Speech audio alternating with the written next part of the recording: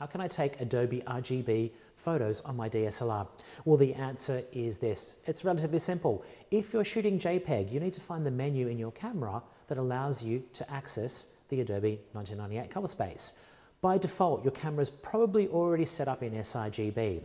For those fans of RAW and for those who are shooting RAW, you don't have to worry about assigning a color profile just yet. Your RAW files are actually undefined by color space. The color profile or the color grading or branding only occurs when you export that file from its raw state, i.e. you're converting it to JPEG or TIFF. So before then, you don't have to worry about it. You can do it later on in post to suit your workflow.